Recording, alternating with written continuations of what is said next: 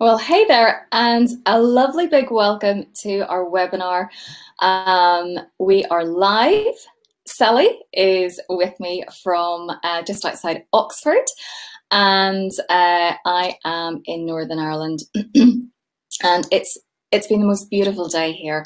So I'm going to find out just now whereabouts all of you guys are listening in from. So if you just go into the chat box, in a minute, Sally is going to just be reading out the names and whereabouts you're from. So we'll give you a second to do that. And the other thing is, I'm going to get Sally to set up a poll, and it's just a simple yes or no answer, because of course we're here to talk about business models for piano teachers this evening.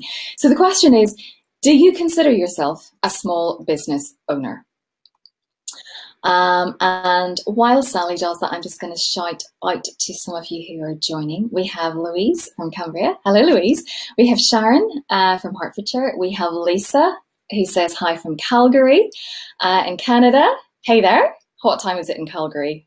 It's obviously not the same time it is here. We have Christy from Texas. We have Jilly from Leeds. Lots of you are hopping in here. Gareth from Frankfurt. From Frankfurt in Germany. Hetty from Alberta. Laurie from Oklahoma. We have Georgina from Kent in the UK. Luna from South Devon. Diane from Christchurch in New Zealand. Pamela from Winchester. Sally, I'm going to get out of breath.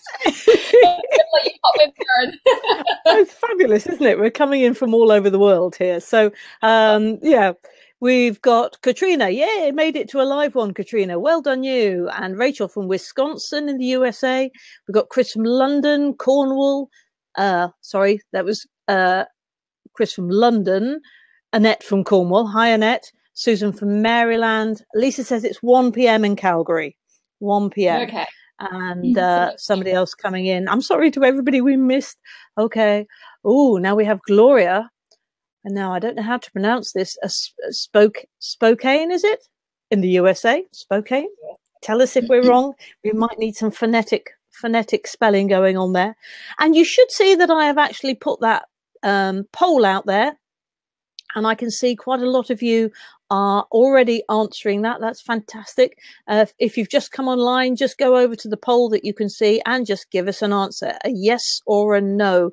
Just to warn you, if you've not been on a webinar before, there's about a 30-second time lag. So when we ask something, we don't get any results or we don't hear from you for about 30 seconds after that, which is why you might sometimes find that we are filling up space a little bit as we do this. So let's just go over to the poll. And at the moment, we have 83%. Fantastic. 83% of us think we are small business owners, and just 17% don't think they are business owners. So that's a really good starting point, because yes, we are all indeed small businesses. Absolutely. Even though sometimes I know it can be difficult from my own experience. I'm going to be starting off tonight's webinar talking a little bit about my background as a piano teacher and as an entrepreneur, as a small business owner. Because I do think that if we take the business side of things seriously, we can start to see really big changes. I think a lot of what our profession lacks is realizing that when we see ourselves as small business owners, we can make a much bigger impact. We're much more organized, and we can help more people.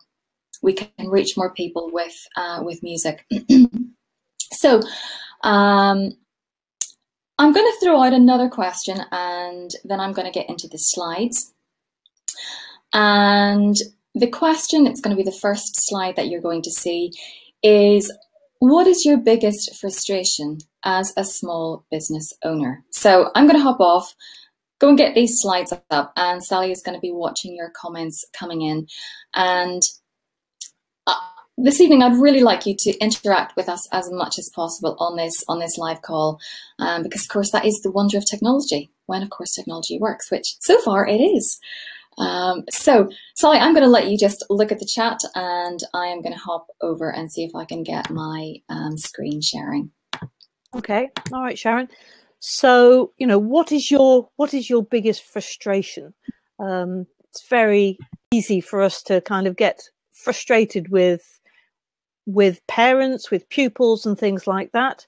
Let's see what you all think of that question that Sharon just asked. Here it is. What is your biggest frustration as a small business owner? And we've got responses all coming in. Now, one of the beauties of this webinar system is that you can all read each other's responses.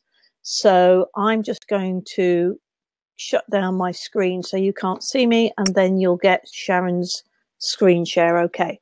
So we've got lots of people coming in now. Lisa's saying people not taking me seriously as a business owner and thinking this is just a hobby. Yes, I agree, Lisa. I think that is quite a problem, really. Other people are saying the admin. Yes, in addition to all the teaching. Yes, it can be a real struggle, can't it? Especially at the beginning of the years, at the beginning of terms. And Marilyn's saying no perks. I'm presuming by that, Marilyn, you mean, well, you tell us what you think you mean. Oh, Gloria's coming in. It's Spock Cam. Thank you very much, Gloria. Okay.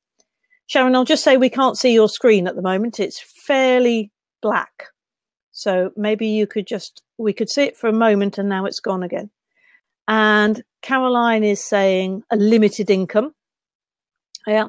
Well, maybe today's webinar will help to dispel that idea. Okay. Caroline. Can you still hear me? I can still hear you and I can see you and I, but I can't see your screen.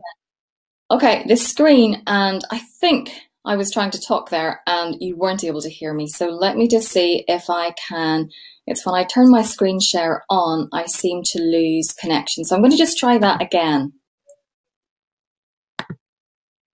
Okay, I'll keep going for the moment.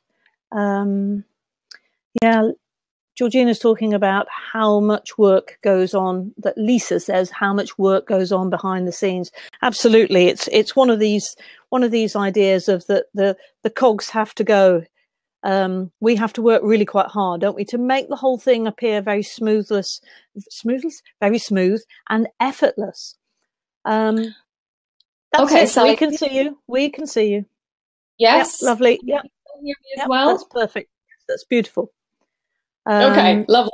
If I put it full screen, does it still work? Yes, that's still fine.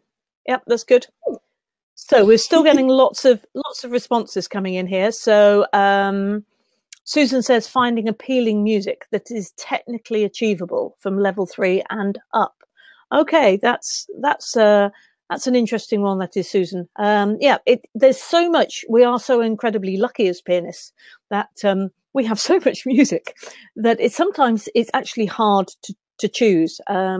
We have a kind of a developing repertoire list here in the Curious Piano Teachers. So, for example, we've just been doing advanced. This current box is about advanced repertoire, and we've got about a 4 or 5 page list of music that is suitable for more advanced level people. And let's see, Cheryl. Yeah, sometimes dealing with stressful parents, sometimes stressful dealing with parents. Yes, demanding parents. And again, I think, you know, what Sharon's going to be taking you through today will help you to realize that we can actually manage the expectations of parents. And it's about us thinking through our whole business model that can actually determine what the parents make of what we offer them. So Chris is just saying he considers himself a professional educator, but not a commercial business. Okay. I'll leave that one up to Sharon to come back to. And Rachel, okay, this is interesting. Teaching in schools. Are you a UK-based teacher, Rachel? I wonder whether this happens in America at all. So if you've got any American teachers out there or Canadian teachers, do you ever get employed to go and teach the piano in a school? It does happen in the UK. Not sure what happens there in America or in other parts of the world.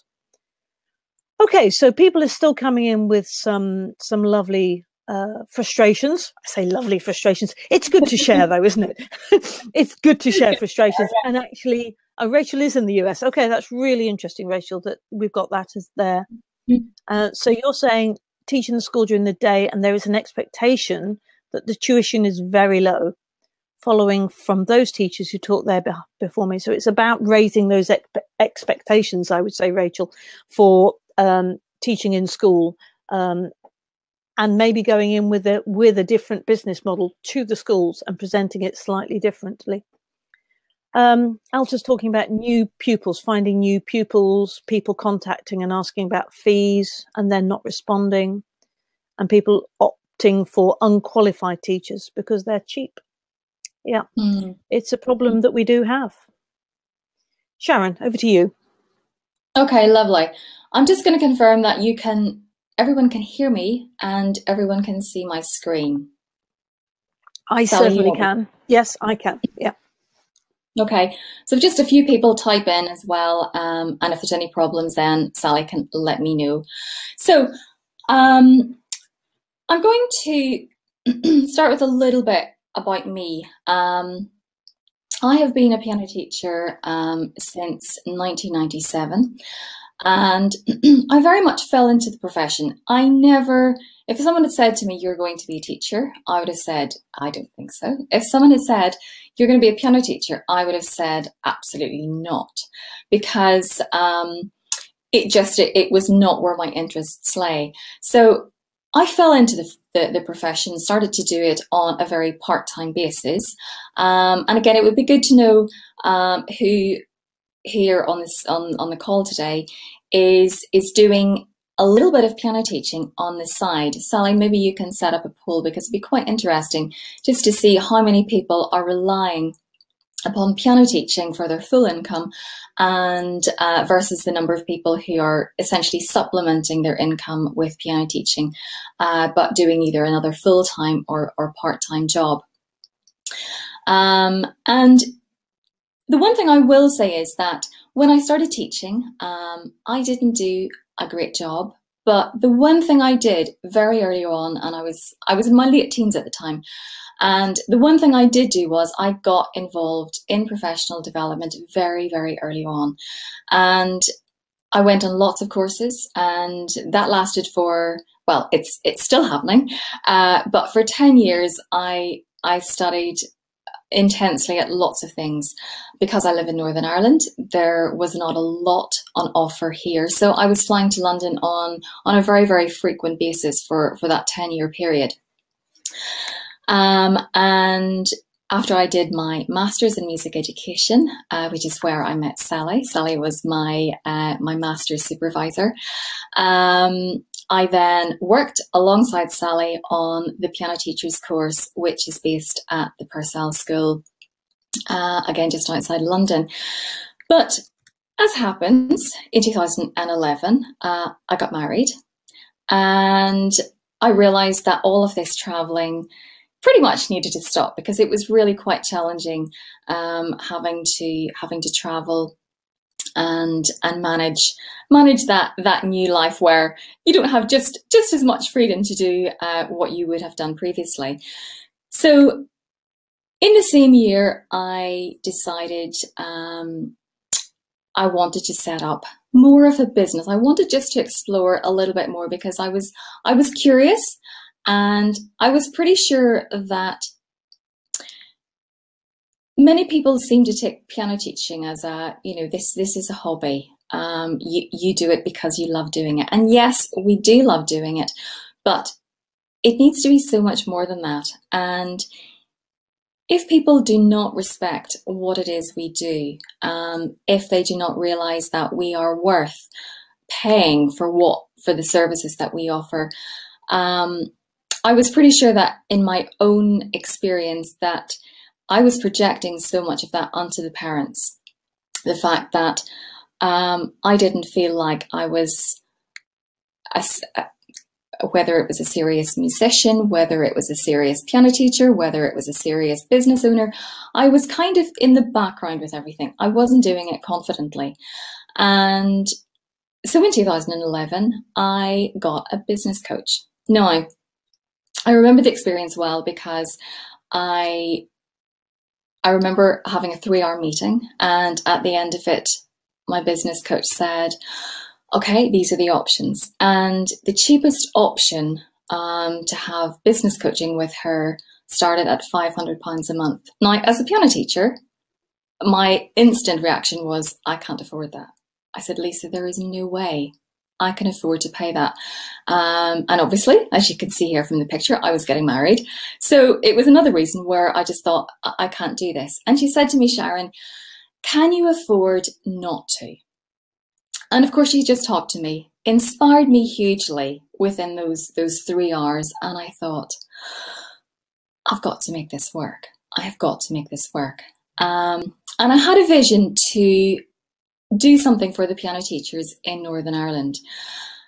And so I accepted the offer, and I took on, she was my business coach for the next year, and she helped me set up Evoko, which is Northern Ireland's music education organisation, and we specialised in training piano teachers.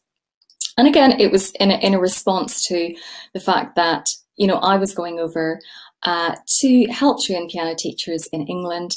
People were saying to me, but we need it right here. And it was a very, very scary thing to do. I mean, looking back, it seems, I mean, it's actually been quite interesting pulling together these photographs earlier on today. And I look back with just such fond memories of what I was doing back in 2012. But it took a lot of courage. And I know that it was my business coach that really steered me and pointed me in the direction that I needed to go. And I think as well, just having that accountability, somebody who was behind me for those days, for those weeks, that I wondered, who am I to think that I can even do this, that I can achieve this? And so I ran courses for piano teachers, helping them to achieve their teaching diplomas. And here's another picture in 2014 where we had a group of piano teachers who graduated with a number of teaching diplomas from associate to licentiate level. And then in 2015, Sally, as you already know, she was my master's supervisor on that course at Reading University. We got in touch again. She came over to Northern Ireland to do a one-day course for me. And you'll see here a picture of a beautiful beach. It's a beach in County Down. And we had coffee, as at the Curious Piano Teachers we always do. It always started with a cup of coffee. And Sally and I had a conversation that ultimately led to the establishment of the Curious Piano Teachers, which, as you probably know, it's an online organisation that trains piano teachers or helps and supports them around the world. So today I'm going to be talking to you a little bit about new ideas for business models that we can use as piano teachers. And I do feel that when we get this right, we think of ourselves in a very different way when we take the business side seriously. So often we can feel guilty. And I'm sure that many of you have been in that position of we're musicians. The whole concept of making money. And I think that's what business is so often associated with the hard-nosed business people, the people who are out there just to make money, to walk over people. But of course, we can use business in a much more powerful way than that. And that's what I'm going to be sharing with you this evening. So I'm going to get Sally, I know she's probably got this poll ready. And what I want to know at this point is, do you use a one-to-one business model? And by that we mean, do you teach students on a one-to-one basis in your piano teaching studios? So Sally, I'm going to just, whenever you've got the results of that, get you to hop back in and share those with me. Sorry, Sharon. I'm just putting this in. No, it's okay. The results of the other one. Oh, right. And I'm just having to do this one again. So there we go. Yes. Oh. Okay, that's going now. So the results of some of the other ones. Oh yes, everybody's saying yes. 100% is a yes. Okay. Maybe we should maybe refine that. Could we ask a question to see if people use another business model alongside that? So what I mean is, do you, in addition to the one-to-one model, do you, for example, teach group lessons? Do you run any online courses? So we'll keep it quite simple. Do you use another business model as well as this, or do you solely teach on a one-to-one basis? Yeah, I'm going to create another poll, folks. We're just going to see if we can get a better... Okay.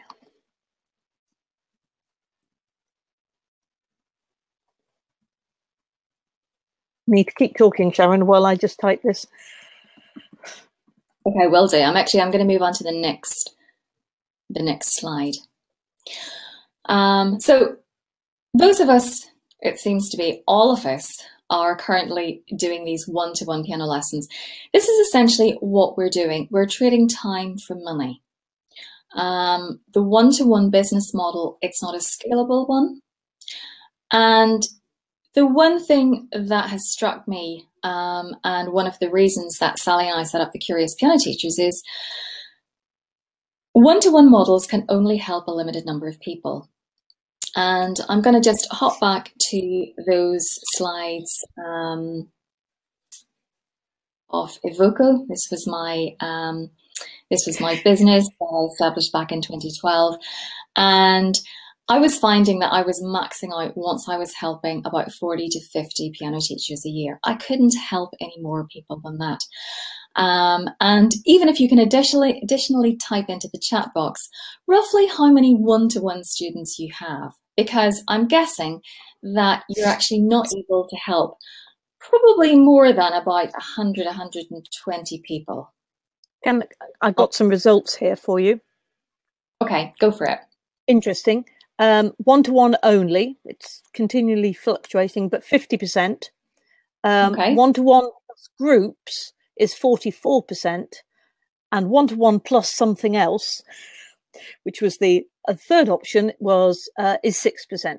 But these numbers are fluctuating, so it's fairly evens between the one-to-one only and the one-to-one plus groups at the moment. They're both around the 47%, 48%. Okay, I'd be really curious to know what that additional 6%. So the people who are doing something else, yes. So they're doing one-to-one, they're doing groups. What's the other thing that you're offering? And I'm going to say I'm going to end this poll. I'm going to put another poll in as well. Let's see what size your groups are as well. I think that would be interesting. Okay, so I'm ending that poll. Thank you everybody for that. So we've ended up that 47% each on the one-to-one and the one-to-one plus groups. So we're interested now what your something else is. If you're one of the 5%, could you add that into the chat box? And if you're teaching in groups, I'm going to see if I can just put in another question. Okay, and again, if you guys can type into the chat box roughly how many one-to-one students you have, because again, the downside of this model is we can only help a limited number of people. And of course, we all know how much music can enrich the lives of people. There are so many amazing and wonderful stories out there of how music it's got a very transforming power, and our job is very, very important. Okay, so I'm just going to bring up the next slide, and then I'm going to wait for Sally to come back in and just give us a few more results. Yeah. Because what I'm going to do now is I'm going to talk about these things that you can add on, and you'll see here I've called them add-on options because, of course, I'm not going to suggest that you do away with your one-to-one. I'm going to suggest that you add something onto that, and perhaps in time you will end up then doing that add-on on a full-time basis. But certainly to get you going, there are very, very simple ways that you can get started. Okay, Sally, back over to you again. Yes, indeed. So we've got 6% have 2 people in the groups. 63% have 3 to 5 people, and 31% have 6 to 10 people. So that's the biggest proportion. Nearly 2/3 have between 3 to 5 people in the group. And what we didn't ask is whether those people, we're talking children here or adults, but I mean, maybe a few of you can just pop that into the chat box. So we've got lots of things as well coming through about how many one-to-ones people teach. My research that I did on UK piano teachers back in 2010 showed that on average, and there was an enormous range of individual teachers, but on average, we have 22 pupils each, 22 one-to-one pupils each. So it's interesting to see. And Gareth here, I think Gareth was in Frankfurt, has bang on 22. But there is a big range of numbers coming in. So we've got Caroline, who's on the highest number. I'm just looking. I'm just trying to get to the bottom of that. Here we go. So I've got 50 so far. What's that one, Debbie say? No, 63 with Pamela. 30 one-to-one, 23. So 60. 15, 14, 5. Oh, 90. Katrina's on 90. Okay. One-to-one with 20-minute lessons. Oh, Katrina.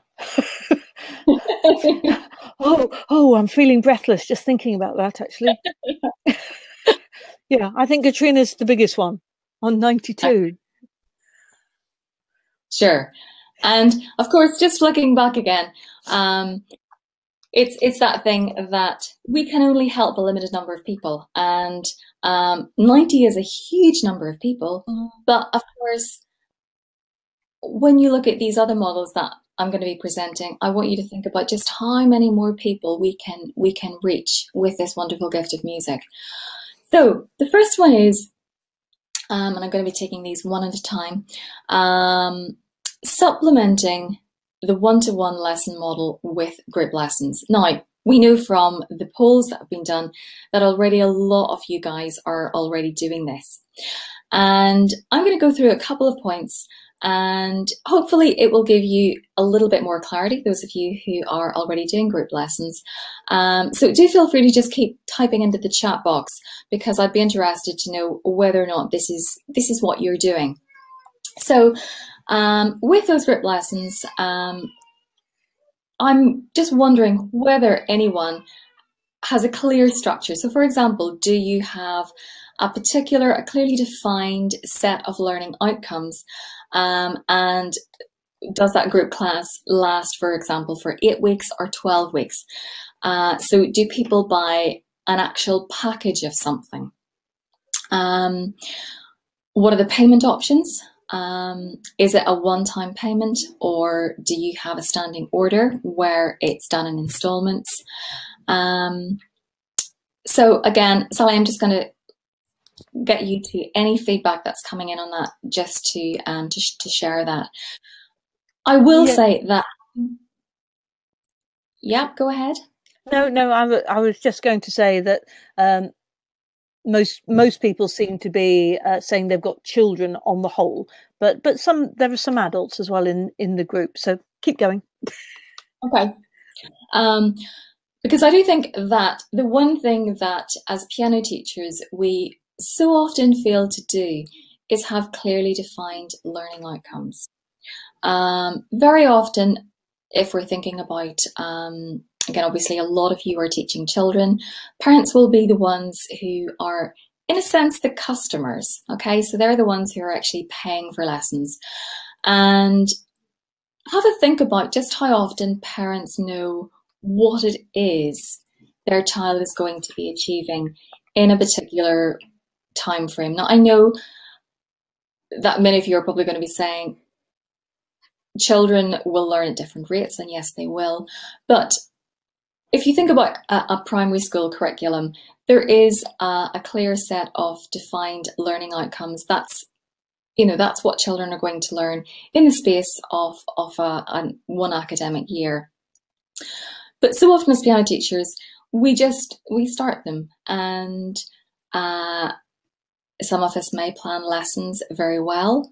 Others may just be rather ad hoc about it, and just plan it as we're actually teaching the lesson.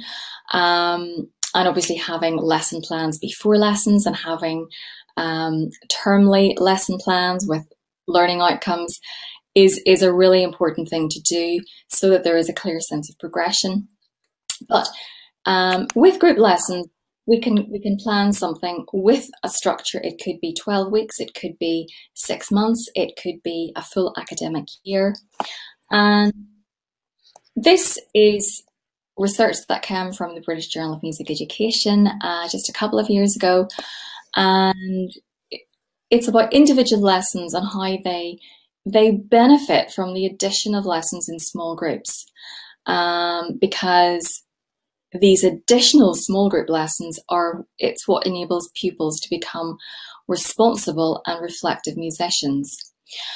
And obviously there are quite a percentage of you already have small group lessons, but I wonder how many have lessons where you're teaching pupils on a one-to-one basis, plus also a weekly group lesson. And I know that very often the resistance can be that as teachers, it's very easy to think parents just wouldn't pay for them. And if you go to YouTube at some point, I'm sure many of you know Dr. Julie Nair of Piano Safari. And in there is, if you put in something like a group piano teaching, there is a video of Julie being interviewed with regards to group piano lessons. And it's very interesting what she says in that interview. And she's saying that, if this is how you present it to parents, if this is how your studio policy works, parents are not going to be coming back to you saying, oh, that's going to be, I only want the one-to-one lesson. So it is up to us to think about what sort of package we present to parents, and that we're clear about what we're offering.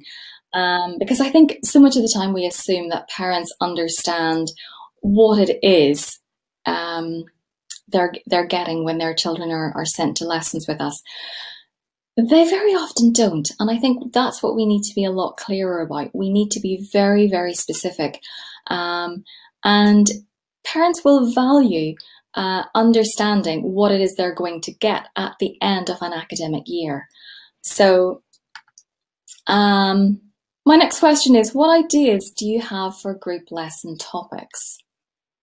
So I'm going to then come back in just a moment, and Sally can share some of those things. Okay, thank you, Sharon, for that interesting, thought-provoking. I just want to go back to Katrina, who was teaching 92 pupils, and I love your comment, Katrina. She says it's great, but exhausting, and I can't see myself still doing it in 15 years' time. And I think for piano teachers, this is one of the things. Where is our career progression? Where do you go? Or are you just going to get burnt out? So we do, for our own health, both our mental health and our musical health, do need to be thinking of different models that we can use. Just because it's been, the model that has been prevalent in the last 120 years doesn't mean to say we've got to continue with it. In fact, at the Curious Piano Teachers, we pride ourselves on just mixing things up a bit and doing things differently, and actually getting encouragement from each other to come up with these new ideas. So different people coming in. Kimberly's got people paying by the trimester during the school year. And the tuition, this sounds a really good model, Kimberly. Private lessons, group lessons, and you have about 6 a year, and repertoire classes of about 4 a year. Fantastic. Really sounds as though that's really, really well thought through. And again, we've got various other people in the community who have that same sort of thing going on. Chris has got more of a problem though, because he I think is saying he's offered lots of extra opportunities, but parents seem to have a very fixed mindset. Music is not their end game. Being able to chat to other parents about their children's activities, that's what the parents are after. Yeah, that is a problem. It's our problem. We're the people. We've got to shift that. We've got to be absolutely purposeful in putting forward our message, really, and gradually things will shift. Hetty is having run my classes yearly, 34 to 36 weeks. And again, lots of different options going on from Hetty about how people can pay. Annette's using the common approach. Yeah, that's a really solid place to start, Annette. And I think for me, the common approach really shines. For those of you who are based in America, the common approach was a framework that's all freely available. You can Google it. A framework that was put together by some of the leading music educators back in the 90s, I think. And there is a piano-specific one. The technical side of things, I think, is fantastic. It goes into lots of detail. The others are slightly flakier, but in fact, my piano framework bases its technical side on, which is a framework really for progression through the piano, bases the technique on the common approach. Alto, he's saying, yeah, older children are so busy that it's nearly impossible to find a time where they can all come to do a lesson together. How would you deal with that? I don't know whether anybody's got any suggestions or whether that's something you'd like to return to later, Sharon. I think it's one of those things, because yes, I absolutely agree. There is parents do send their children to lots and lots of different things, and getting timetables worked out. I would go to say that it's what we're wanting to do is help parents push the music lessons up the priority list. And I know that years ago I was really bad at actually one, understanding what my philosophy was, and two, communicating it effectively to parents. And I know, Sally, this is something that we have considered with our members in the community, because of course, when we have a very clear, a very strong philosophy, when we know why we do what we do, and when we have sat down and considered how we communicate that with parents, because I think so often, I know certainly looking back on my own experience, part of my problem was actually not communicating clearly enough with parents, and where I was probably just not very compelling about it. And I think if you're almost apologetic for something, it's not always a good thing. For example, now I have a different approach. And one, I know my philosophy. Two, I know how to communicate it with prospective parents or with prospective adult pupils. And when we've got the clarity, when we understand how important music is in people's lives generally, and how it develops, we're not just talking musical skills here, we're talking about skills for life. Provided, of course, music is taught in an effective way, because again, my background was I was taught for piano for a very long time by a teacher who didn't do any professional development, and where I ended up probably being put off piano lessons more than anything else. So that is where I think we can really shine. When we sit down, we work out our philosophy, we're clear, we can communicate clearly with parents, and at that point then parents are realizing that actually the lessons with us are one of the more valuable things compared to what other elements, what other extracurricular things are on offer. So I don't know if that. I just wanted to say, Sharon, I think a lot of us can really empathise with that idea of, you know, when we often in our teaching, especially if we're just starting out, and for a very long time, as far as I'm concerned, I wasn't really clear about what it was I was teaching and how I wanted to teach it. I knew I was quite good at doing it, but I hadn't taken the time to really sit down and pull out the threads of what it was. And as you say, back in January, I think it was, we had in the Curiosity Lounge the opportunity, didn't we, for teachers to come and work through this whole philosophy of their piano teaching. We know that they found that incredibly useful.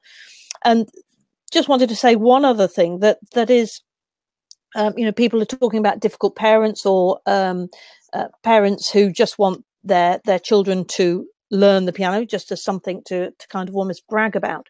Of course, we don't have to say yes to every parent. That if we are sending out, once we've thought through our clear message, we then send out a clear signal. This is the type of teacher I am. These are the kinds of things I teach. And therefore, this is the kind of pupil that I want and the parents that I want. And I know, you know, we have the right and absolute freedom to say to parents in a very nice way, we're not going to be a good fit. And again, I think if you have a website and you have a clear message that says exactly what it is you do, then you will attract the right kind of people. You have to set the intention. Absolutely have to set out there. You know, the law of attraction says you will attract the people that you ask for, basically. So think about who you want and then ask for them. And I think the other thing that just links in there with what you're saying, Sally, is, again, the need for contracts. The way I work is I will contract for an academic year. And there is, again, a certain payment system. I use standing order. And again, Sally was mentioning there, not a good fit. It's actually a really good phrase, because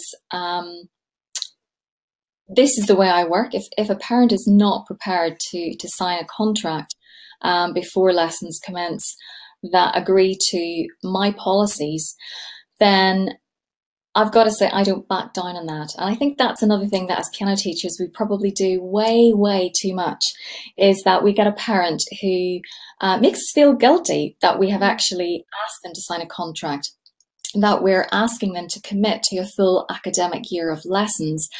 And quite frankly, if they don't want to do that, then they're not a good fit for us. And I think we've got to just be careful that we don't, as can be very easy to do, that we don't just sway over and end up giving the parent the system that they want. So I think being very, very firm about that is good practice. And parents and students will value it as well. Yeah. Okay, so do we have a couple of ideas for group lesson topics, and then I'm going to move on to the next one. I'm not sure we came out with any lesson topics in the end. We're all too busy talking about piano lessons and things. Kimberly's just talking about group lessons and saying how she sets the whole schedule for the whole school year over the summer, so everybody has the schedule well in advance, and that they have lots of fun in the group lessons, and students don't like to miss them.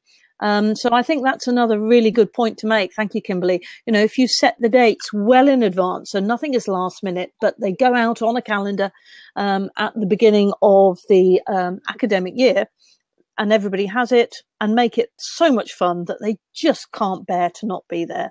I love it. So we haven't actually got any topics. We're all too busy talking about other things, Sharon, I'm afraid. Well, we can still be thinking about that. Type it in if you've got any thoughts on that. Okay, so the next one is online follow-up. Now, very, very recently, well, I shouldn't say very recently, within the last year, Sally and I have got to know Professor Rena Eupetis. And Rena, I actually had the privilege of meeting her just outside Dublin a couple of weeks ago. And she has researched something that I'm just going to flick to the next slide. It's called Music Tool Suite. And Cadenza is an element of this. And it's where pupils can track and time practice sessions. They can set and manage goals. They can share recordings with their teachers. They can reflect on their learning, and they can earn these badges when they meet their targets. For teachers, they can create practice plans for pupils during the lessons.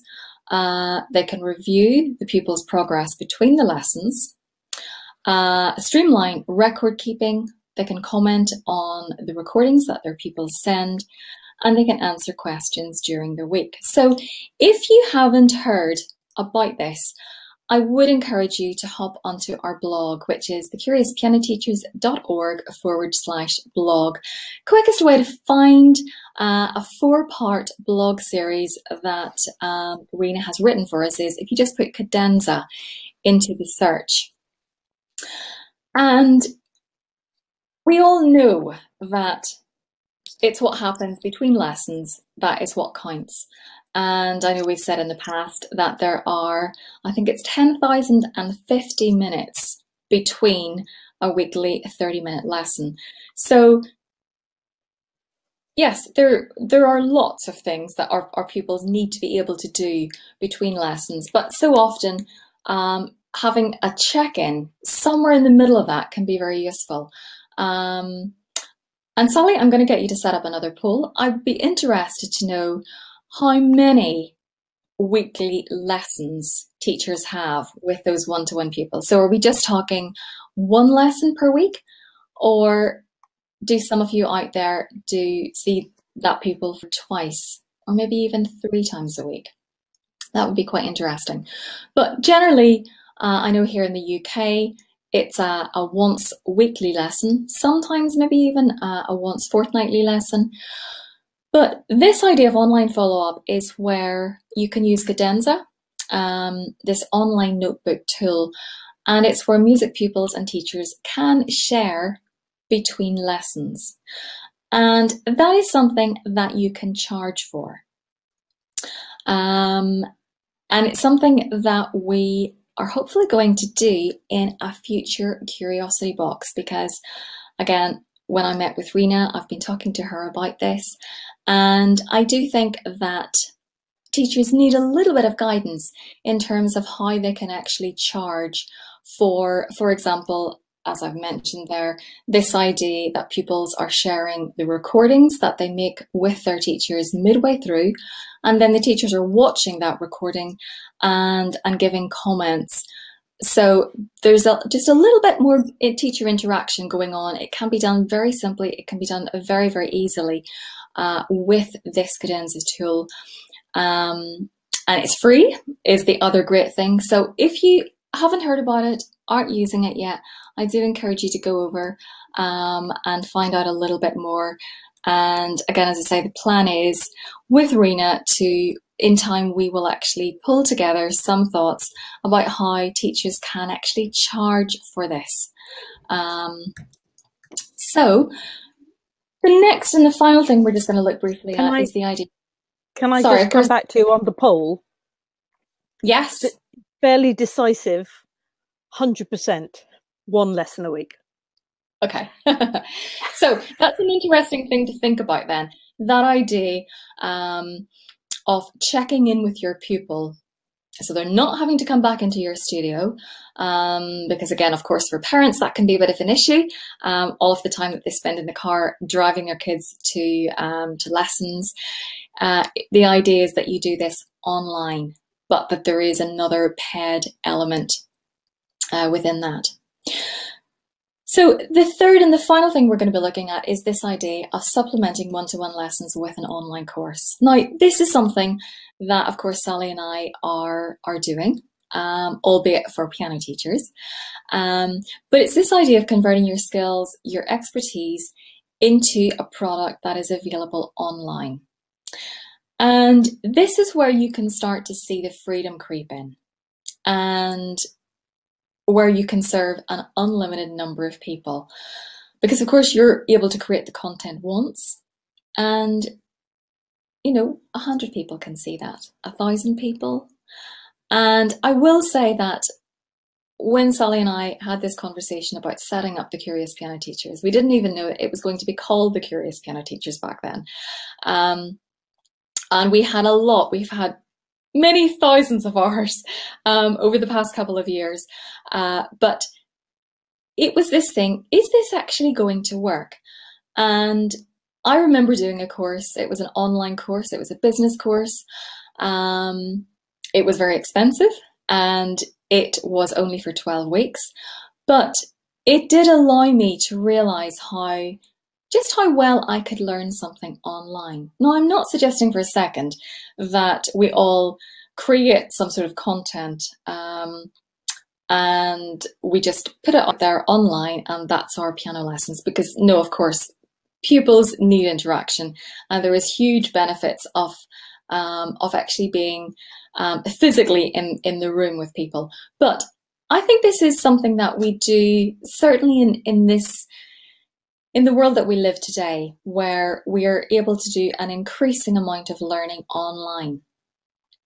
And the big advantage is we stop trading time for money. It's where you create something once and you get it out and you help an unlimited number of people. So for example, this is just one idea that I'm throwing out there. Imagine you run a grade 1 theory course called Making It Practical. Because of course we know that theory can so often be taught in a way that is, it's so divorced from the practical musicianship element. So that's one idea. And of course the key thing to creating an online course, it's these 6 steps. First one is believe that you can do it and believe that it will work. The next step is to plan and research. So what sort of things are people needing? Third thing is create the content. The fourth thing is you can trial it with your own pupils. The fifth thing is get feedback and tweak it. And then get it out there. Serve a much wider audience. Now, I'd be really curious to know what your thoughts are on this. So I am going to get you to type into the chat box just a simple yes or no. Have you ever considered helping people in a musical context with an online course? So just type yes or no into the chat and I'm going to go across to Sally in a minute for your responses. And if you're actually doing something, I'd be really interested to know what it is. Now, we're not talking about courses for teachers, because I know that there are courses out there that are enabling piano teachers to learn online, but I'm actually talking about doing something where you're helping piano pupils. Sally? Yeah, we're getting a whole mixture of answers with yes and no. But there were quite a few yeses there. Kimberly's saying she loves the idea but not sure what direction to go or how to start. Head is asking a question, helping by teaching online or helping by building a course? At the moment we're talking about building a course, but obviously you are teaching when you're building a course, aren't you? Yes. I think really the question is, have you ever considered doing something online, reaching people, helping people with an online course? Yeah.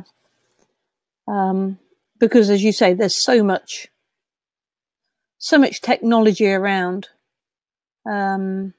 So Dawn's come up with an idea. She says maybe she has lots of experience, so maybe sharing repertoire ideas. Yeah, absolutely, is something you could do. Deborah's using Skype as a way to have lessons when they're not physically able to come to their lessons. Yeah. Any other people want to share some of those of you that have put in a yes for creating an online course, you'd like to share your ideas for what that might be, or even if you've actually created an online course, and how it went down with with people. Yeah. I think that's all we've got on that at the moment until people get typing again. Sharon? Lovely. Thanks, Sally. So if it's something you've never considered doing, this webinar is just simply putting that idea in your head, because I'm not saying it's an easy route. Sally and I have done this, and I think, Sally, we can both say it's not been easy, but it's been Sally's laughing, but it has been so worth it, because what we know for sure is that people do learn through online content. And I know that if any of you have been seeing the testimonials that we've been posting this week on our Facebook page from members of the community, it's what we're doing online is definitely changing and transforming piano teachers' teaching. And there is no reason why online courses cannot help and support the learning that that you're able to give in terms of piano pupils. And I've got a quote here from Michael Hyatt, and it says this: "Never limit your vision based on your current resources." So you may be thinking right now, well, yes, I would love to be able to offer an online course. I would love to be able to have something where I don't just generate revenue from it, but I also get to help and support lots of people in their musical learning. You're maybe thinking, I don't know where to start. And it's maybe the one thing that's holding back your vision. What I would say is get a blank piece of paper, get a sheet of paper, put the ideas down. I know that Sally and I did this many times, and it is amazing where things grow, provided you do take it a step at a time, and provided you believe that it is actually possible and you can do it. And sometimes I think that we limit ourselves based on the fact that we don't think we can do it. And I know that certainly looking back on a couple of when I think back to when I had my business coach, only I had her there, I don't think I would be doing anything other than just teaching one-to-one piano pupils at this point. So, Sally. Yeah, you can tell I'm itching to say something, can't you? No. Because I was just thinking, it means for all of us going out of our comfort zone, and certainly Sharon and I have been well out of our comfort zones in what we've been doing, because everything was new to begin with, and yet it has been such fun and such an adventure. And to be frank, it has fed so much into what we offer as piano teachers and changed the way possibly even that we teach. And I was then reminded, well, yesterday I had a bit of a luxury in that I sat for an hour and read a book. It was an ebook, but it was called Teach Like a Pirate. And that just appealed to me immensely. Having a bit of, swashbuckling in a piano lesson, I think, is really important. And the first thing this chap, I've forgotten what his name is, but I've got a quote here from him. And he's saying, spend more time as a teacher. Spend more time on your passions, hobbies, and outside areas of interest. In other words, away from just the piano and teaching music, and then seek ways to bring this into your classroom. For us, our piano studio, because he says, watch your life light up with a new energy as you rekindle the feelings you had for the passions of your younger days. But try new things, really, he says. It's not just good for your life. It's great for your teaching. Exploring the world and your passions allows you to bring a new perspective and energy into your classroom. It allows you to become a powerful role model for your students. And I just thought, absolutely that, we have got to cultivate as many different passions in our life, and that can be a business passion as much as a musical passion. And sometimes if we're too narrow in our focus, I'm teaching the piano, then our pupils don't get the creative, passionate musician that actually we all are inside, because we just get too focused on the notes, the technique, how we do this, that, or the next thing with our repertoire. And the more creative we are, the more creative we become. Mm. And I think it also, I mean, Sally, we've obviously been doing this together, and I know for sure that if either one of us had taken this on by ourselves, it would not have gone as far. Yeah. And it's the other thing for you guys out there who are listening on this call this evening to consider, because so often businesses, we're self-employed business people, but it's that thought of how can I work with others? Because there is no doubt that when we do this, when we work with others, we spark off each other. And again, I know that Sally will agree with that, the idea that when we do things together, we are stronger. Yeah, we're quite often, one of us is stuck, and then we just have a conversation about it, and within 10 minutes we're going, oh, well, that's okay, I can do that now. So, you know, talking is good, sharing is good. Okay. It is. And again, remember that we can do this online, because of course Sally and I are divided by the Irish Sea. Although not this week, because I'm coming over and we're going to visit Newcastle and that lovely beach, I'm sure. Aren't we, Sharon? Yeah, we are. And the weather's been glorious, so here's hoping it stays like that. Fantastic. Okay, I am going to I have a slide up here. This is a book that I recommend. I don't know how many of you have already read it or heard of it. If you haven't read it, I suggest you go and get a copy and read it. It's inspirational. Called The E Revisited: Why Most Small Businesses Don't Work and What to Do About It. And the first thing is let's make sure that we do consider ourselves as small businesses, because that way we can make more effective changes. We can have more impact. People will take us a lot more seriously. What we do is not just a hobby. And together we are stronger. And just very, very quickly, I am going to go through a couple of slides, because as many of you may or may not be aware, we have something called the Community. It is an online membership site, and it's where you get to develop your piano teaching skills at home with monthly bundles of online training resources. So you get to learn how to deliver purposeful lessons, revolutionize your teaching strategies, and learn a little bit more about how to increase the profitability of your teaching studio. Now, enrollment has been open for this past week. We only open our enrollment for a couple of weeks in the year. This past week has been one of them, and enrollment closes tonight at midnight, British summertime. So that is just about in 3 hours' time. When you become a member of the Community, I hear you say, what am I going to get each month?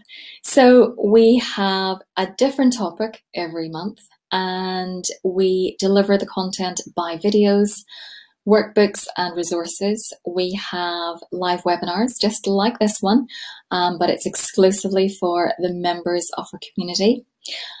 We have an absolutely great Facebook group, and this is where the members come together and learn together and share together.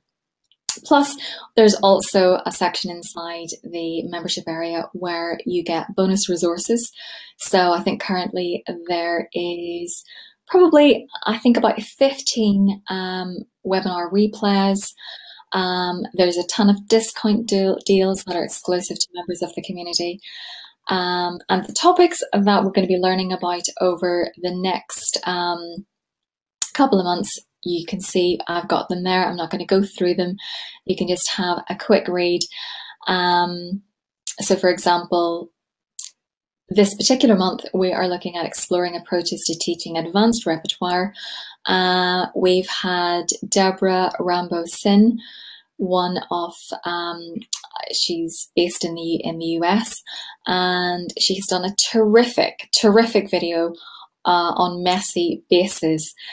And we have just launched today, it's an advanced repertoire project where we're going to be teaming up members who want to participate, and lots of exciting stuff. So I'm not going to go into too much more detail because I know we are out of time, but those are the topics that are coming up.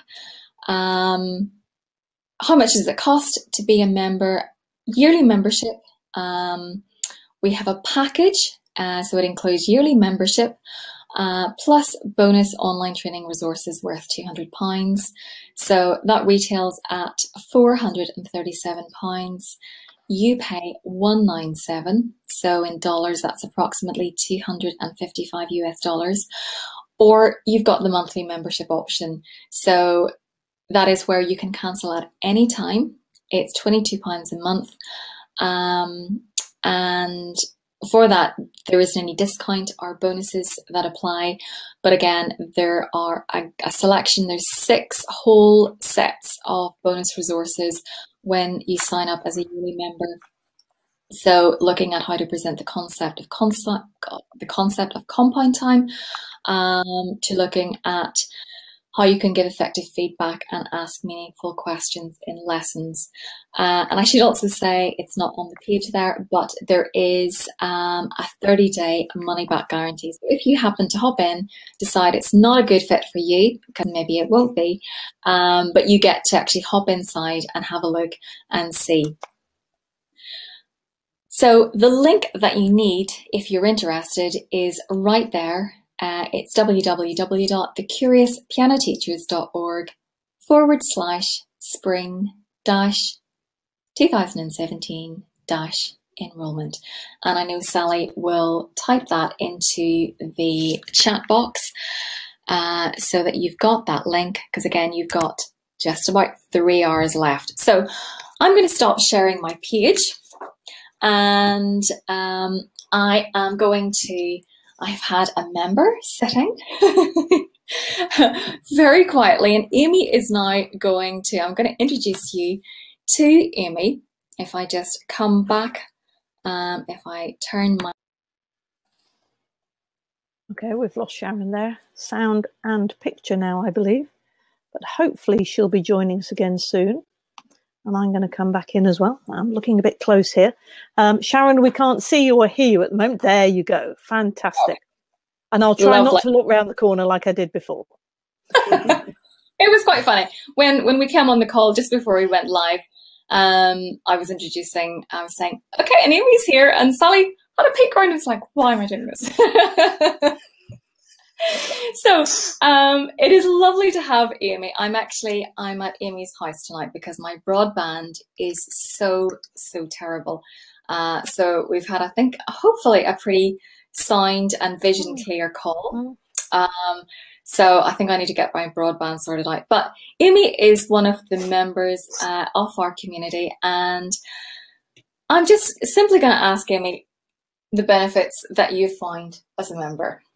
Okay, well, whenever I joined the community, I had just come back from maternity leave, so I was a bit, I found myself with a bit less time to prepare for lessons than I had done previously. So one of the things that really helped me were the resources. They're very high quality and they're right at my fingertips. So that was a brilliant part of joining the Curious Piano Teachers. And then the other thing is the community aspect, and then being part of the Facebook page. The encouragement and support from other teachers is just brilliant, and it helps. It's quite isolated. I'm mostly at home with my toddler, so to be able to go on there and join that world is pretty amazing.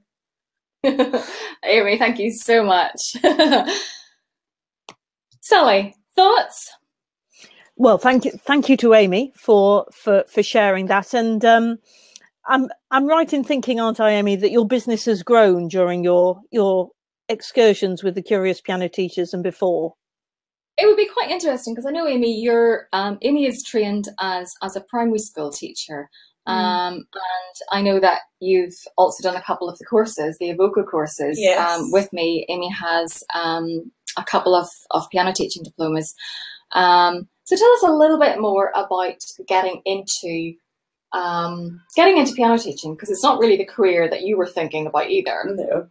Yeah, so I trained as a primary school teacher, and I was subbing, and it really wasn't I wasn't enjoying it and I wasn't getting what I wanted out of my career. So I met Sharon and came across Avoco, and I did a couple of the courses there, and that really transformed my outlook on piano teaching. It was really something I did on the side as a student to make a bit of money, and I realised that it could be a career, and that I could do it professionally. And I've changed a lot of ways that I did my business modelling. I now have contracts, and my parents all sign up at the start of the year and they pay monthly, and I think parents appreciate the professionalism whenever it comes to that sort of thing.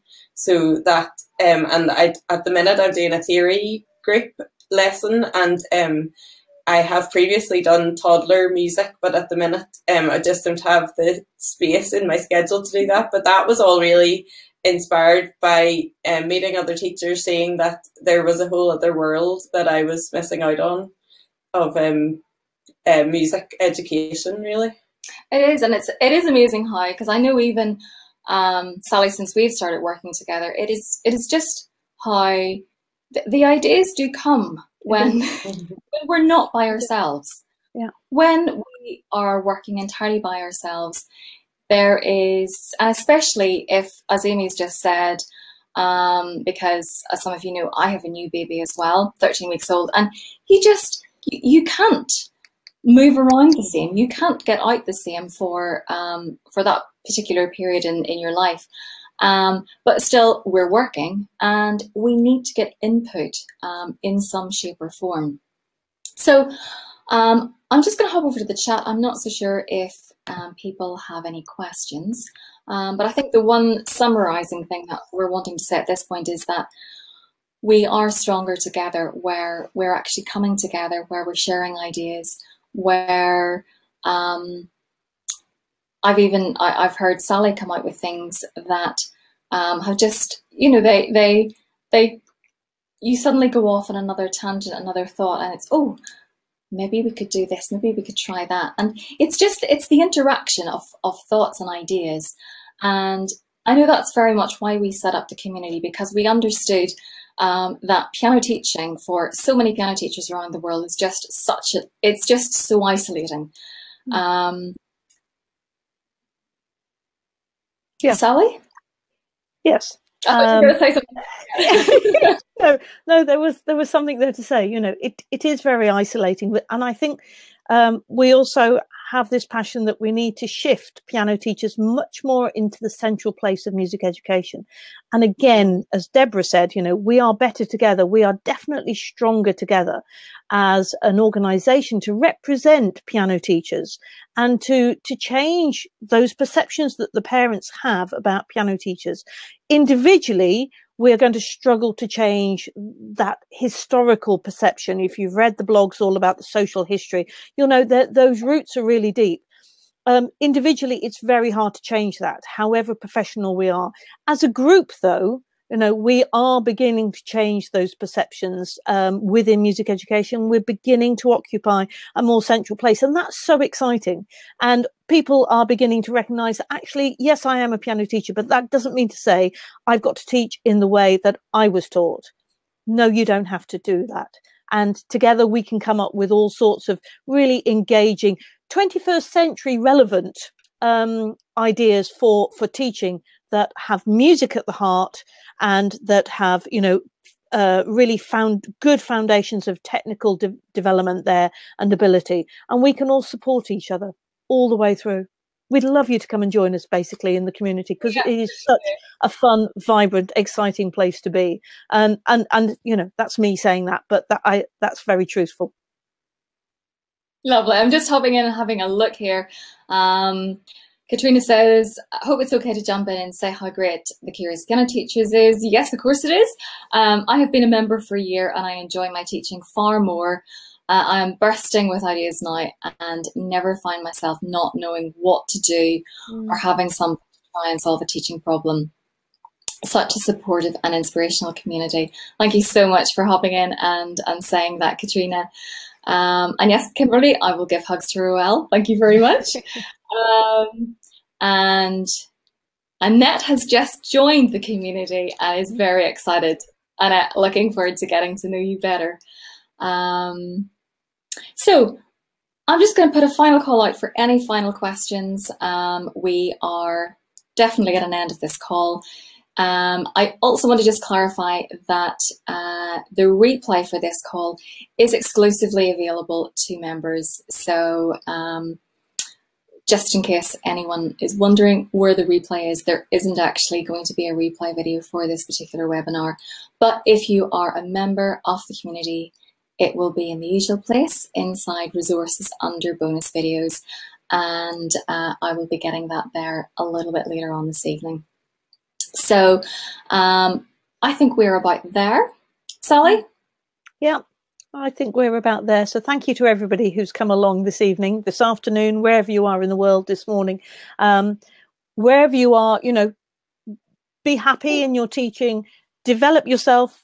That's really important. And what more can I say? Come and join us in the community, because then you just get it constantly. Lovely. Thanks so much as well to Amy. No problem. For actually we have a good broadband signal, just more than what we would have had based at my house. So and thank you all so much for joining us wherever you have been listening in around the world. And we look forward to seeing you very soon inside the community. Okay, that's all from us for now. Thank you so much, and we'll see you soon. Bye.